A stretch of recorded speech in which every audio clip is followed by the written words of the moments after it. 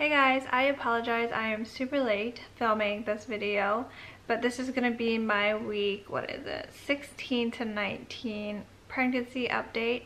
I have it all written here on my phone, so hopefully we can get through this pretty fast. So let's just get started. So week 16, I pretty much worked. So I started to find my back around this time, around 16 weeks at work, because my job involves sitting all day, and I don't get a lot of opportunities to get up and stretch and move around. I'm pretty much sitting all day. So that's when I started to find my back.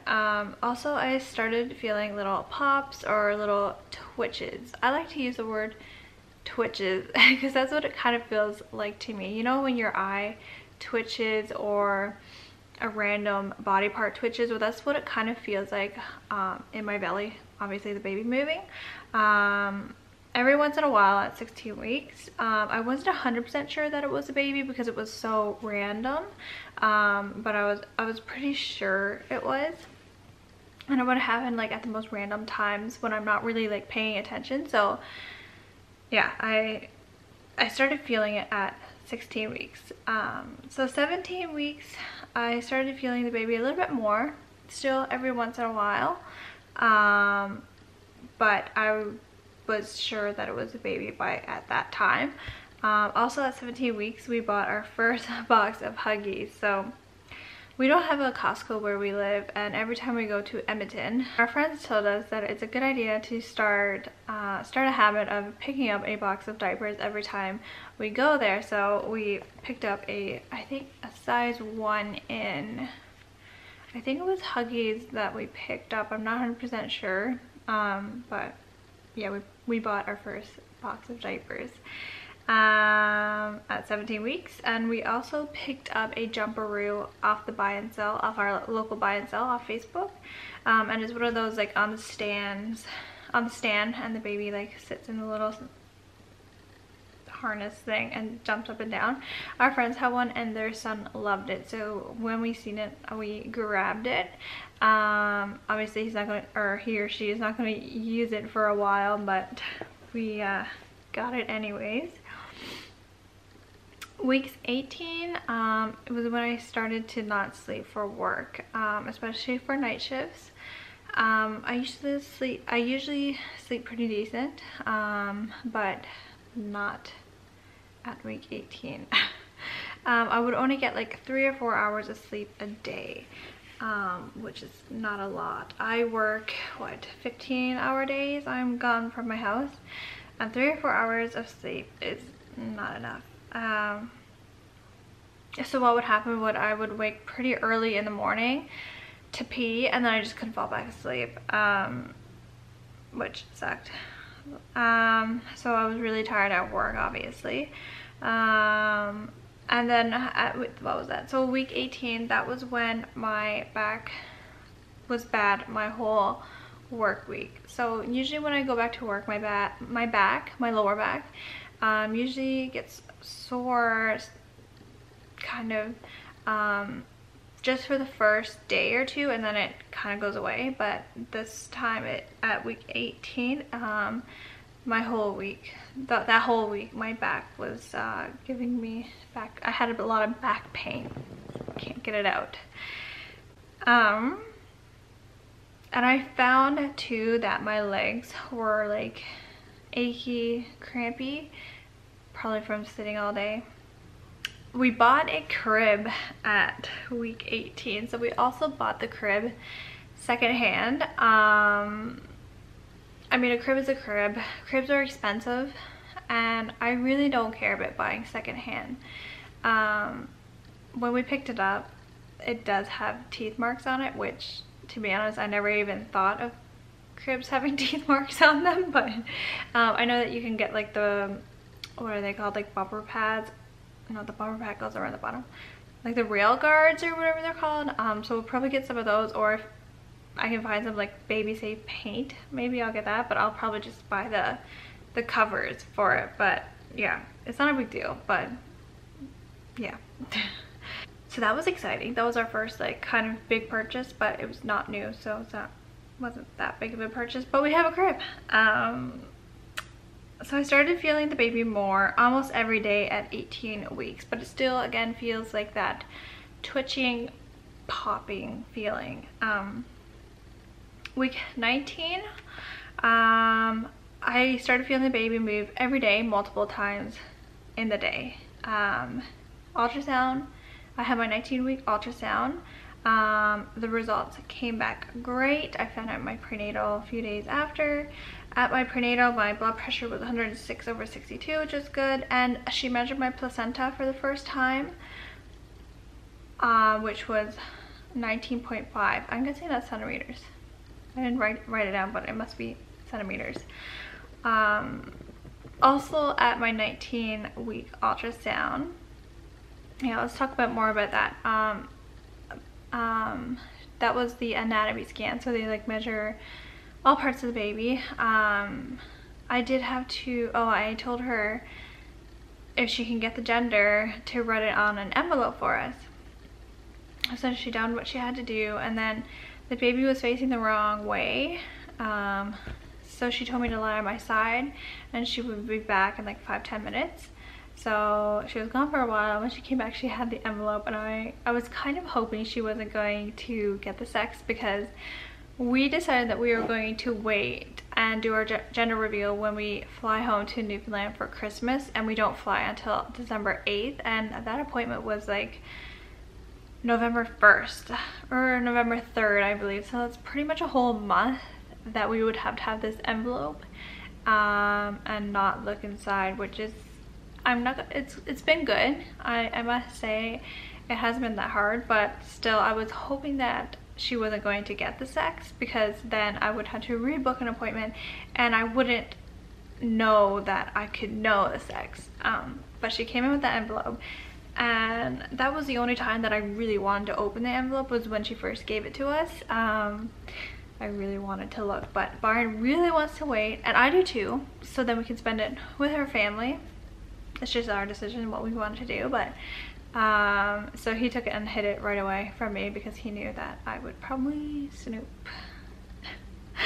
So yeah, we got a whole bunch of pictures from that. The baby was so cute, squirming around a lot. They always say that the baby is super active, but yeah, all the results from that anatomy scan came back good.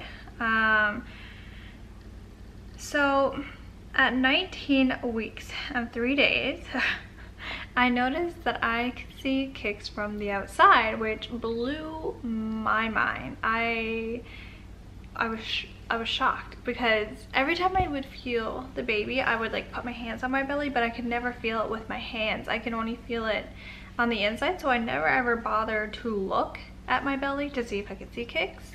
But one night I was watching someone's video. I don't remember who it was. I think it was Erin Williams, her like first pregnancy series, and I was watching her like 19-week vlog, I'm pretty sure, and she mentioned that she finally got it on video, that like kicks from the outside, and I'm like, what? Like, that's pretty cool. You can see the baby at 19 weeks. I wish I could see the baby at 19 weeks from the outside. And it just so happened that the baby was kind of like squirming at that moment, and I looked down and I could see little kicks. I was so shocked. It was super exciting, though. I haven't really gotten it on video, and even if you can, it's pretty faint. But Byron also got to see a kick for the first time somewhere around 19.5 weeks, shortly after that. But what did I write? Did he feel? I think at 19 weeks, it was also when he first felt the baby. So it took him a while to feel it from the outside, especially because, like, you need to have patience. I mean, the baby doesn't kick when you want it to kick, it just kicks randomly.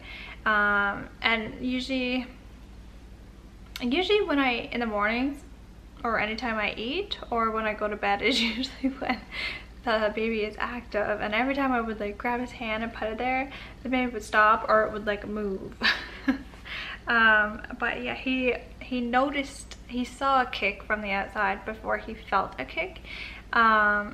But every time I would go to bed, usually the baby is most active when I go to bed, and I would like get my phone out and turn on the flashlight, and I would like stare at my belly and just watch the little like pops, and he finally got to see it. Also, I noticed too when doing that, my belly looks a lot hairier. I don't think it's hairier. I think the hairs might be a little bit darker than it was before, but it just looks hairy. So at 19 weeks I started getting acid reflux when lying down, which I've never had acid reflux before, so that's different. I think that's pretty much it that I have wrote for 19 weeks. Just random things that I had wrote down too. So I was still getting headaches a lot. Not so bad as it was at 15 weeks, but I was still getting a lot of headaches, more than I should. One day I did order a blood pressure cuff thing from Amazon, and one day when I had a really bad headache, I checked my blood pressure and it was, oops, what am I doing? Oh no, hold that thought.